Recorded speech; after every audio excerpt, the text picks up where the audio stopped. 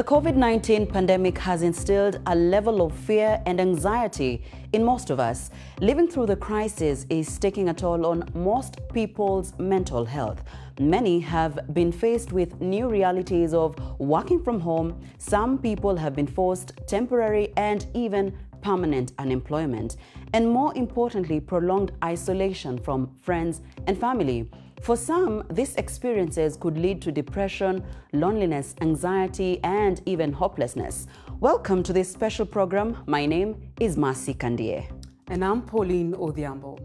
Now, for some people, these issues were a daily struggle before COVID-19, and they could get worse due to the pandemic. Emerging evidence also suggests that the lockdowns and the redirection of healthcare resources to the pandemic have seriously disrupted mental health care in many parts of the world. Today, we ask, is mental health then the silent pandemic? Share your thoughts with us in the comment section. We'd love to hear your views. Now, to kick us off on this special program is the experience of Sherry Kimani, a mother of three who until recently realized a sense of distress within herself following lockdown measures which kept her family apart. Personally, what I can say about that quarantine time was not easy because I was far from you. But as you were being hard, you yourself, what were you feeling? What are you going through? Me, I was hard, but deep in my heart, I maybe the same your fear, you know. It wasn't an easy time for me either, because other than being separated from him, I'm in a country that's not mine. So that of course adds on to the anxiety and the feelings of loneliness that already exist as someone who doesn't live at home. But sometimes, I'll be honest, I didn't deal with these feelings in the most healthy way. So, I would vent a lot. I would express myself, especially to Mark. His job was really to hold me up and boost my morale, which he did really well. But what this whole experience has shown me is that I may want to seek professional mental health. I may want to seek either a psychiatrist. And because the time that you're on your own and you get to think about all the things that you have time to think about, your past experiences, your past relationships, your past, the way you're reacting to this situation must be stemming up from somewhere. So this has made me realize that I may be wanting to seek for professional mental health. But now we are together. Love you.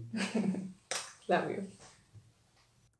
Wow, what a warm feeling for Sherry and her family to be reunited after 4 long months of isolation from her husband, Marco. Sherry's case is not isolated, though. Thousands of other people across the continent are struggling with different mental health challenges during this crisis. Joining us in studio to answer your questions on how to protect your mental health during this pandemic is Dr. Oluseun Peter Nubi, a consultant psychiatrist and lecturer at the University of Nigeria at the University of Lagos, Nigeria. Also with us is Kenya's Ben Saiko, a gospel artist, vlogger, and influencer who is here to talk about what it felt like to lose a loved one during this pandemic. Thank you both for joining us. Now, Ben, if we could start with you, maybe just take us through how was your experience like losing a loved one, especially at this time when you're social distancing and, people can't come to you? First of all, thank you so much for having me on the show. It's really an honor. And now to talk about the issue is that it's really, it got really complicated because, first of all, for those who might not know, I had a small sister who was suffering from acute myeloid leukemia, which is a form of blood cancer. And what happened is that it relapsed after 2 years, and it was very, very aggressive on my sister. When it relapsed, that's in February. So by the time COVID is starting, it's really like she's really, really sick because, it's getting worse and worse by the day. Because the thing about blood cancer is that it affects various parts of your body because your blood is all over your body. So that would really put a strain on us, because even the visiting was a hassle. You know, you find that the hospital only allows one member per day. So it becomes very hard for all of you guys to be there for her. And considering that she's very young and she's in a cancer ward, she was always the youngest in all the wards that she was in. So for her, she you know, it must have been hard for her, because, you know, she's not with other young kids. She's with a bit older folks. And then it's even trickier because you can't go see her. So that was really, really hard. But now losing her at that time was even more confusion, because, you know, in Africa, there's we respect the death process and all that stuff. So having to tell guys that you cannot come visit us was very, very hard. And how in fact, did at that, one point, yeah. Sorry. Yes. At one point, we had so many people coming to visit, and you know, when people hear that you've lost someone, they don't even ask, "Can we come?" They come. They just come, and you know, you can't chase them away now that they're here. And at one point, we even had cops, you know, bust into our house, and they're like, "Yo, why you guys gathering here yet? You know, there's a pandemic out there, and you're not supposed to be meeting more than 15 people." And now we had to send away some of the guys who had come to mourn with us. So it's a very depressing season, especially if you lose a loved one, because you will have to bury them very quick. That's one. Number two, you will not have enough time to have people come grieve with you. So you have to go through this alone, or they have to support you virtually. Right, yeah. right. Now, Dr. Nubi, Ben's case is not really isolated. Like, what's your advice for people who have lost people during this time in this pandemic? Well, thank you for having me once again, and I'm happy we are discussing a very important aspect of human life, and that is mental health, psychology, and the likes. Just as you said, Ben's case is not alone. There are so many, myriads of cases. People have lost their loved ones, and just as he said, they need to quickly bury the person. People cannot come and grieve with you. And of course, if there is any situation that alters our social channel, that situation is really taken so seriously. And we haven't said that and haven't established that. It is important for people to know that change is a constant thing. The only thing that is constant in life is change. And even though we know that it comes with its psychological trauma, the emotional sequelae that comes with it, we just need to know how to adjust. For example, being realistic about the situation of things. Once we are realistic, that is the first thing, knowing at the back of your mind that, oh, this is not a situation that is peculiar to me alone. The purpose of this whole situation is because of this pandemic. And because of that, I am supposed to do things different from the way I've been doing it before. Once you allow that to sink in, adjustment becomes natural, and then you begin to adjust to situation. So instead of the physical grieving, the physical affection, it cannot be done virtually. Instead of seeing, oh, people will come around, people we're going to displace the corpse, people will move around, they will view the corpse. This has to be buried. But despite that, our loved ones that have died are still in our hearts. And Dr. This does not remove the fact that we not grieve. We should grieve, but in another way this time around. True, valid points there. And Ben, sorry to take you back, but for the sake of the viewers who are watching us online and could be going through this, how did the loss of your sister affect your mental health? Sorry to take you back, especially at that time with the lockdown and social distancing in Kenya. Yeah, I mean, it's harder because, you know, on one hand, you're dealing with this dark cloud of the COVID dark cloud. And then on the other hand, you're also dealing with the loss. So you're trying to balance a lot of emotions within yourself, and the confusion that comes within there is a lot. But then also on the flip side, because we held the memorial, we had a virtual memorial service, and the number of people who are logged in on the Instagram live were 5,000 people.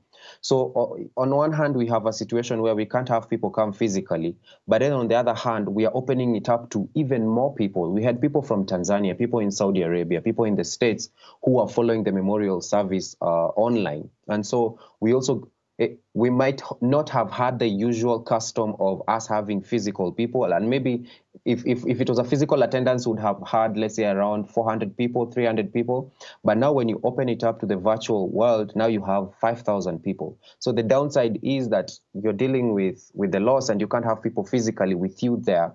But then also the other side is that you've also given people who are even not within the country an opportunity to attend the memorial service and the opportunity to stand with you guys. So it has its disadvantage where you feel like, it can be lonely and sad. But then also if you are finding a positivity in everything, the other side is that a lot of people really stood with us, a lot of people from all over the world. Right. And Dr. Nubi, apart from grief, how can people remain mentally healthy during this pandemic? Thank you so much for that. The truth is this: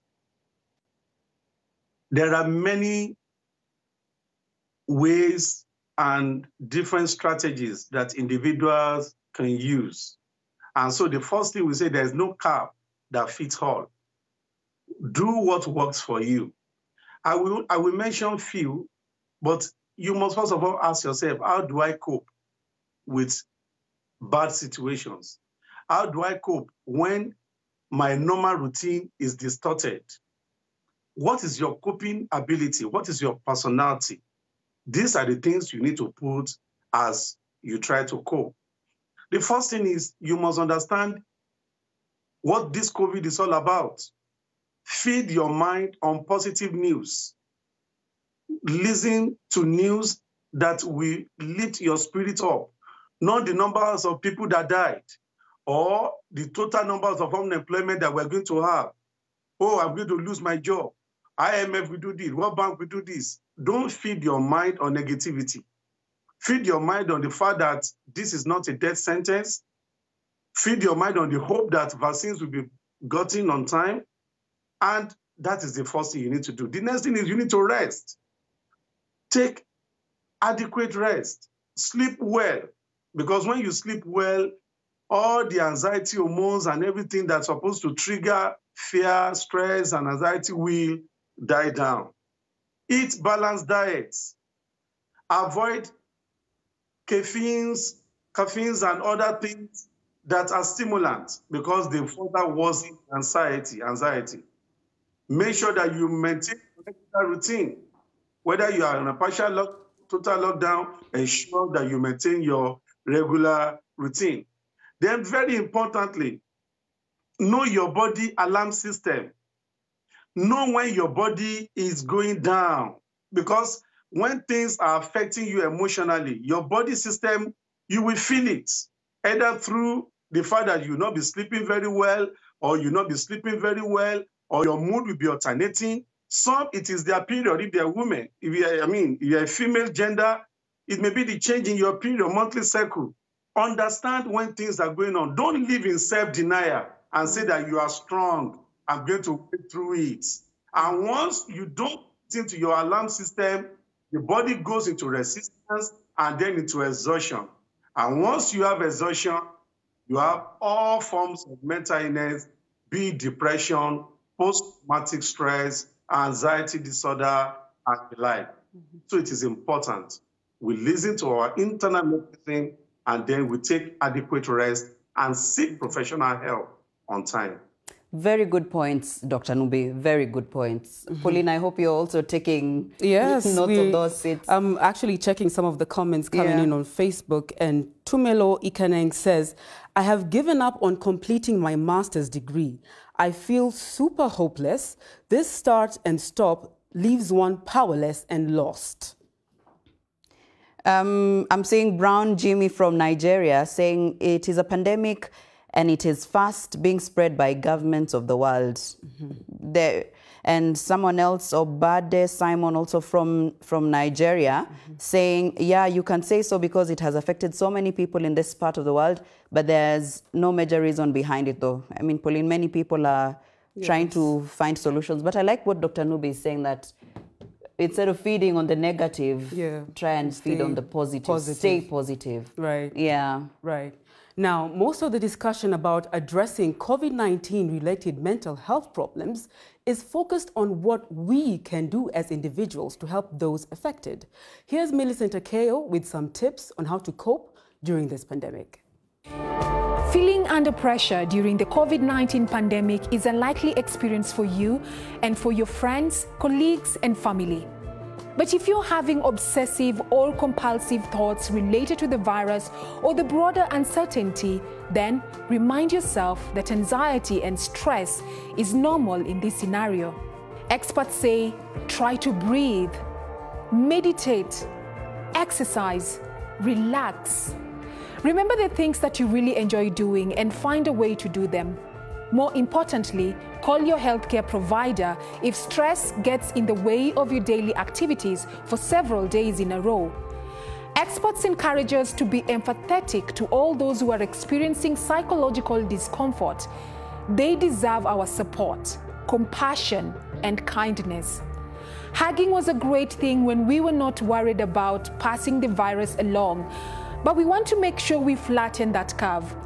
You can also express virtual love by reminding your loved ones that you love and care for them. Thank you, Millicent, for that very insightful explanation. I'm seeing Elijah Ngugi from Kenya saying mental health is key and should not be ignored during the COVID-19 season. Also, Samit has been saying it's been here for so long, it's a pandemic. Right. Yeah. And Chukunoso Nwafor says it takes extra awareness and care to maintain top-notch mental health when the surrounding environment and happenings around are miasmic. COVID-19 pandemic has occasioned many hardships on people worldwide, ranging from economic to health. If you have no food, no easy access to medical facilities, no work, and in most cases no exercise and outdoor activities and relaxation, you will unconsciously drown in depression. Mental health can be top-notch in an unhealthy atmosphere as we presently have. And some positive, hanging on the positive, Pauline, there's Alhagi Njie from Gambia saying we're in this together, strong, we're in this together, stay strong, we will get through this, happy days still ahead. Wonderful. Yeah. So, Dr. Nubi, so how can we reduce stigma against persons who are suffering from COVID-19? Stigma to the people and also to their caregivers. Thank you very much for this question, because I saw a young man 2 weeks ago. He had been treated for COVID and is now negative. But you know what? The wife left when he came back home due to ignorance that he is still having it or he may have it. And then, I mean, they may have been having problems before, which I gathered, but immediately he came back, haven't tested positive, though he's now negative. Negative. There are so many people. Friends don't want to call him. Nobody wants to associate with him. This is what we are battling, especially in this part of the world. And that is why we need to ask ourselves, why do people stigmatize any condition? They stigmatize, especially when there are uncertainties around that condition. You don't know whether it is curable. You don't know whether if you have it, you will die. You don't know whether people can spread it through any means. And that is why we need to spread information. Positive information has to go more than the negative ones. Some believe it is planned. Some believe it is a rumor. Some have so many, connotations around it. And that is why positive and genuine research news has to go to the people, so that the more they know, knowledge will change attitude. And attitude positively will will bring about good behavior. So that is the first thing. Then people who are affected or who have been positive, they themselves need to carry themselves. They need to carry themselves with good courage, good aura. They must not self-stigmatize themselves. I know someone I've been calling who had positive COVID and is now negative, but she doesn't want to talk to anybody. She doesn't want anyone to know. she doesn't want to be an ambassador to tell others that, oh, listen to my story. I was once positive, but now I am okay. So that is self-stigmatization, and that we must not encourage. So by and large, the most important thing is that when people have the new knowledge and they know that this is not a death sentence, the stigma will reduce. We need to spread the news out there. So, Ben, also in terms of positivity and stigma around it, if you could go back to your case, what points and tips would you give others watching? What made you, where you are now? I know it's a process, but with your music as well, how tips and points for those who are in this situation right now, what would you tell them? I mean, what I'd say is that it's very important to have a support system. Human beings are naturally, we are wired to be very social. So it's very important to have a support system of people so that people can share their story and you can share your story as well, so that you know that you are not in a unique situation by yourself. When I did this video, because I did a video talking about how I'm dealing with grief during this period, and I got so many messages. That video is almost doing 50,000 right now in a week. And every single day I kept getting DM messages from people telling me, hey, I've just lost my mom a few minutes ago. Hey, we just lost this one 2 days ago. And I never thought I'd go through it, but now I've listened to your story. And now I'm a bit encouraged because I know it's not only happening to me. So we need to start making it. We need to create comfortable spaces for guys to share some of these struggles that they're facing during this pandemic. I've also seen online a lot of guys saying that they've gone back home to live with their parents. Some people are now living together just to share. It's perfectly normal. It doesn't mean that there's anything wrong with your life specifically, but we need to put out more of these stories out there so that people can connect and know that they're not going through it alone. So for me, that's something that I can share to people who are watching during this period. All right, Ben, did you also experience some type of stigma?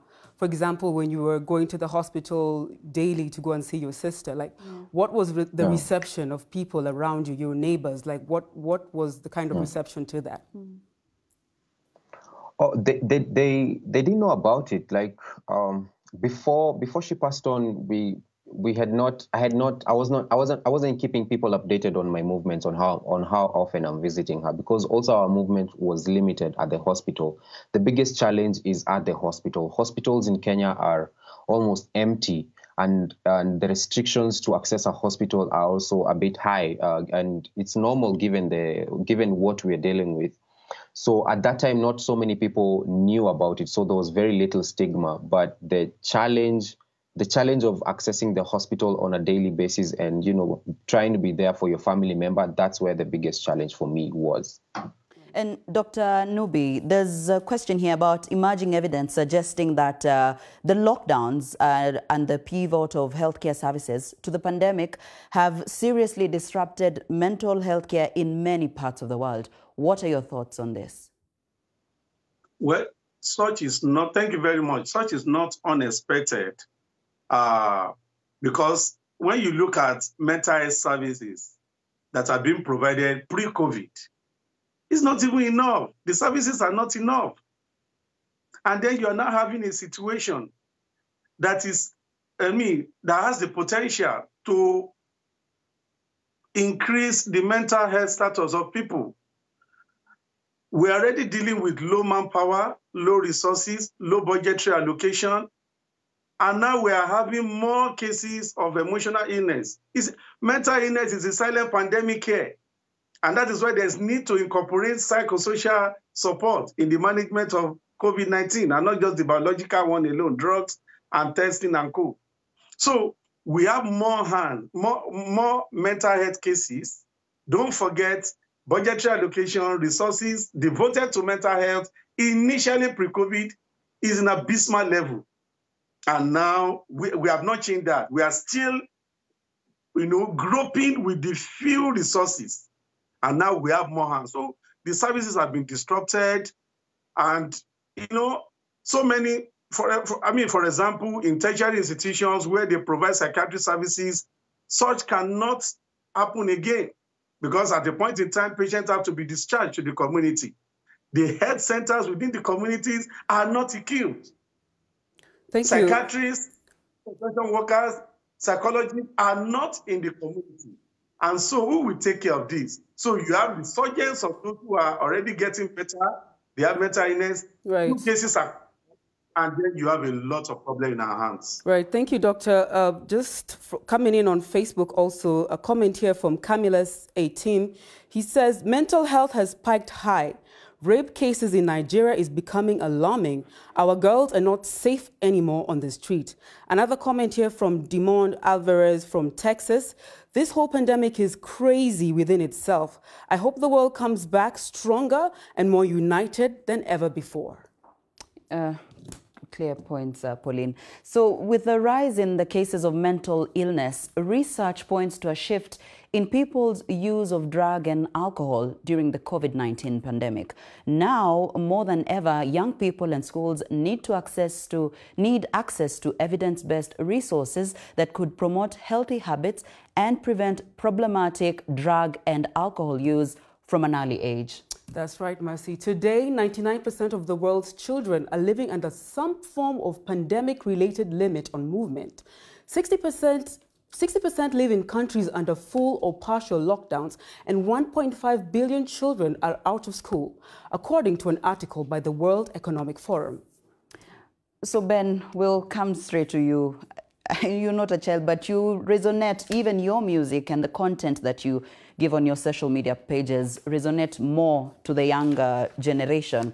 What are some of the challenges? I know you've said that people have reached out to you. What are some of the challenges that you or your peers have experienced during this pandemic?